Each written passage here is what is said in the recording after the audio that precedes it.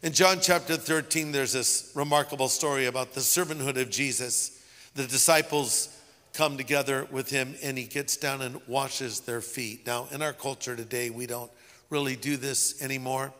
But back in those days, this was done, with all that dust and dirt out on the streets of Jerusalem and Galilee and elsewhere. Their feet would be dirty.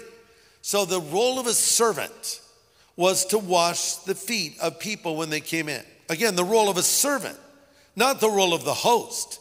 They hired the servant to do that. But the disciples walk in and Jesus gets down on his hands and his knees and he washes their feet. By the way, this included Judas Iscariot. And Jesus knew Judas would betray him. If I knew Judas was going to betray me, I would not wash his feet. I would break his feet. But Jesus washed them, showing us what a servant looks like. Let this mind be in you, which was also in Christ Jesus. Look, as I said earlier, this is a tall order.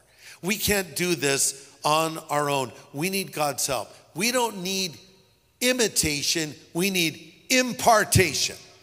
And by that I mean we don't need to just say, well, I'll try to do it like Jesus did it and I just hope I can do it. No. Lord, you need to impart to me the power to love unlovable people.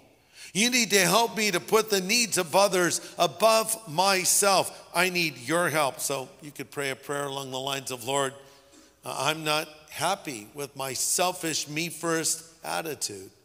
I want to live your way, not the world's way.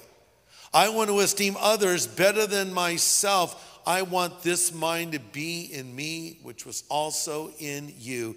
Impart to me your power, and I might live the way that you want me to live.